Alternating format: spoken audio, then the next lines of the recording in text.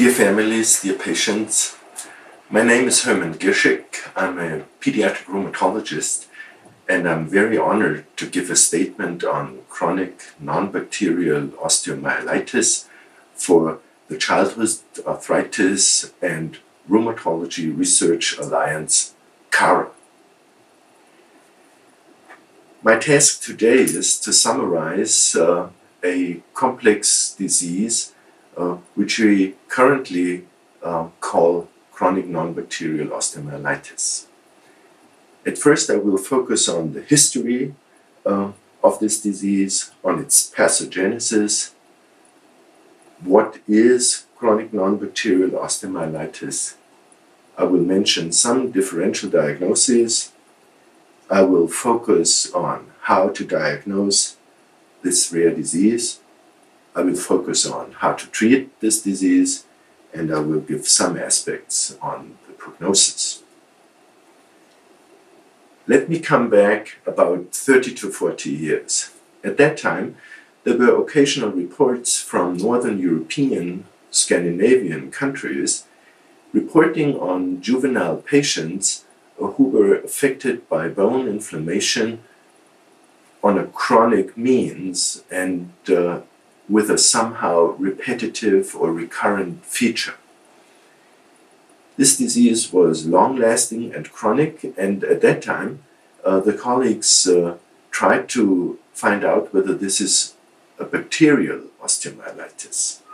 Bone biopsies were done, and sometimes a bacteria called Propionibacterium acnes was isolated.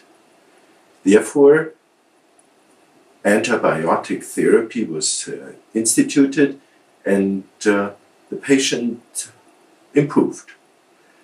However, there was still a significant fraction of patients, more than half of them, who did not improve. So, surgical and orthopedic treatments like gross bone resections were implemented, or chronic or repetitive antibiotic therapy. At that time, there was also some experience that an anti-inflammatory medication, like using so-called non-steroidal anti-inflammatory drugs like ibuprofen or naproxen, were beneficial. At that time, the colleagues were thinking that this was just a symptomatic treatment.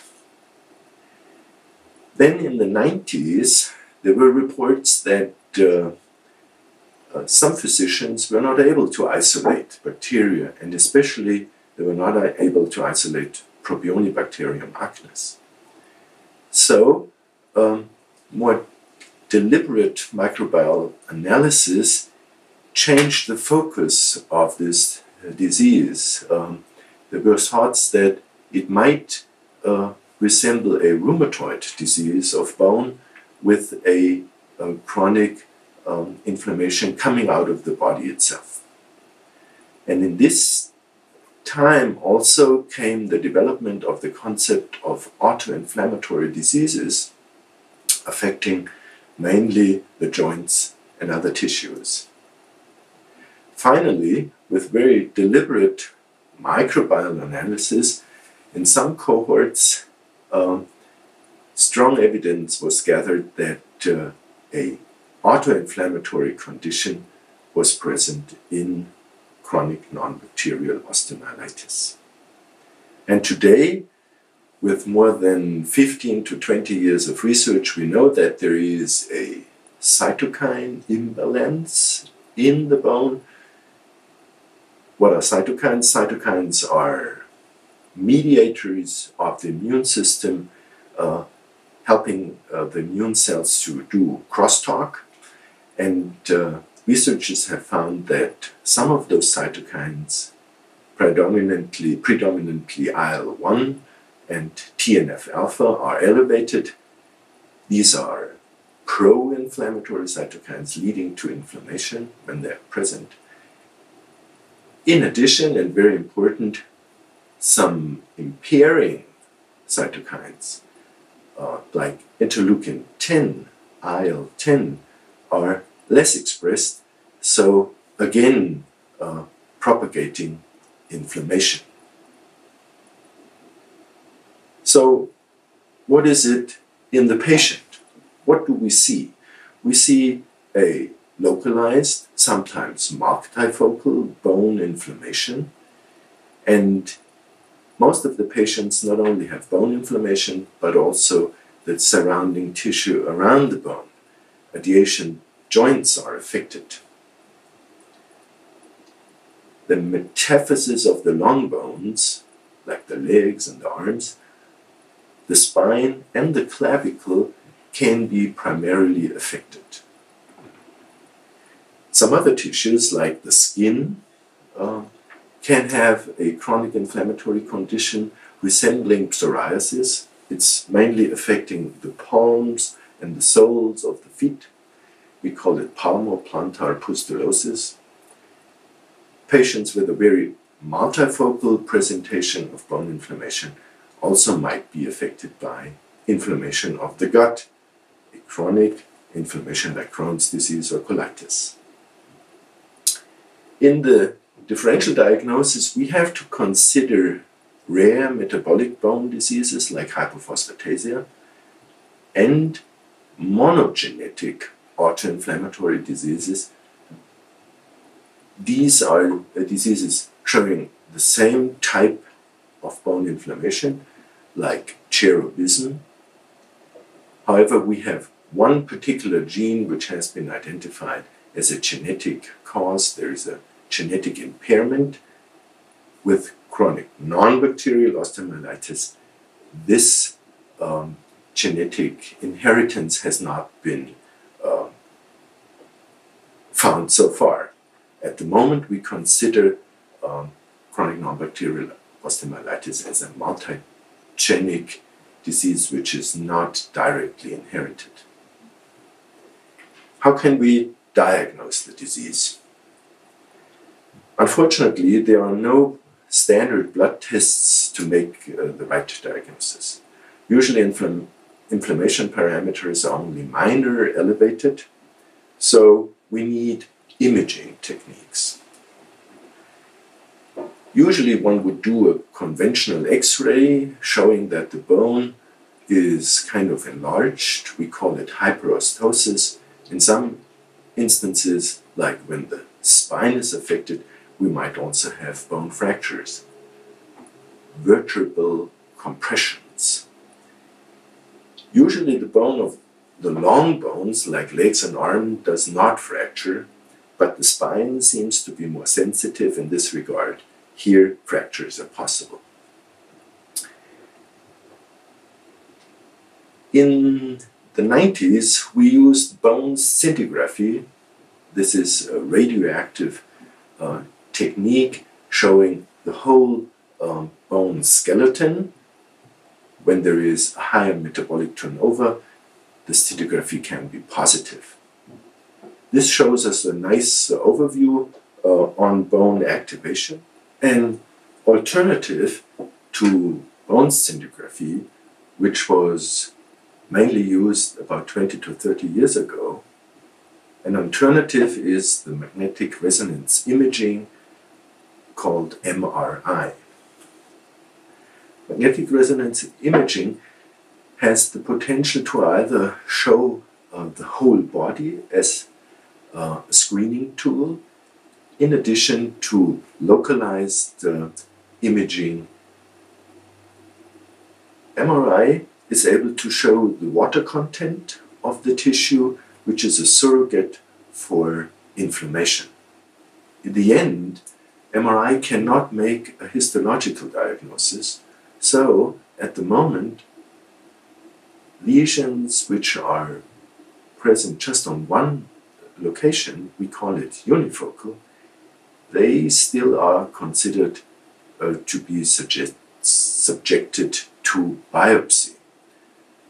Because one lesion itself, it is hard to distinguish a malignant bone disease or a chronic inflammatory bone lesion.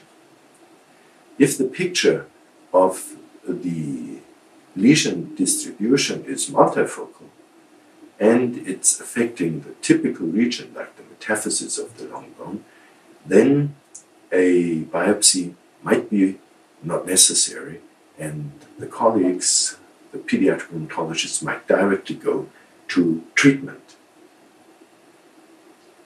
This brings me to the question how to treat the disease.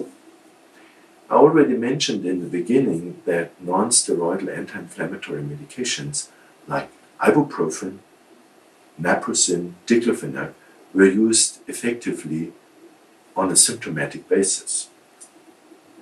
Long-term follow-up of several patient cohorts have shown that about 60 to 70% of patients who were identified and treated early in the course of disease experienced a complete clinical and imaging remission. So the total so the effect of the treatment was very effective. Pain was able to be controlled, impairment of motion was able to be controlled. But what to do with about 30 to 40% of patients who do not experience this complete remission? For those, glucocorticoids have been used to enhance the effect of the non-steroidal anti-inflammatory medication. And if this co-therapy is not effective, colleagues used classical disease-modifying anti-rheumatic agents like methotrexate or sulfasalazine. Since about 20 years now, a totally different treatment concept has been developed in rheumatology. I already mentioned in the beginning cytokines as the key players of inflammation at the site of the bone inflammation.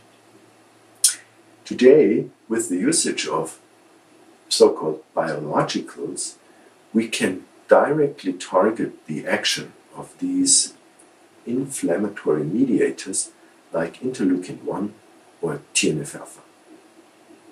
By blocking these cytokines directly and selectively, also a patient can improve significantly. But which concept is now the best for which patient? Do we need stronger therapy for multifocal disease compared to mono or unifocal disease? These questions are not answered yet because there are no comparative and controlled studies available at the moment comparing different treatment strategies. Therefore, CARA has taken the lead and has formulated a treat-to-target protocol giving different treatment arms as options to the physician and the patients. At the moment, these protocols have been set up, and in the very near future, patients will be offered different types of treatment, and by doing this on an international basis, enough information will be gathered to be able to suggest the optimal treatment arm based on the current knowledge on the disease. How is the prognosis of the disease? Significant pain and impairment of motion, arthritis, skin and gut inflammation can really impair the daily life of our patients. Therefore, a significant treatment protocol, hopefully without side effects, is urgently needed. The bone of the vertebrae, the spine, can have fractures during the course of the disease, so the vertebral body can compress, and this is a significant sequel of the disease. The long bones, like the legs and the arms, when they are affected, they usually don't fracture. They show bone enlargement because the bone is stimulated to grow new bone on its outer surface. This can be also very painful because the outer surface of the bone is very sensitive. Overall, as I mentioned, if we can identify a patient early, we might be able to reach complete clinical and imaging remission in about 2/3 of the patients. And I hope that with the initiative of CARA, we will be able to address the impairment and the pain of the patients who did not profit significantly with these new protocols. Treat-to-target protocols are the mainstay at the moment because with orphan diseases, these are very rare diseases, it is hard to set up so-called controlled and prospective trials in the pharmaceutical industry.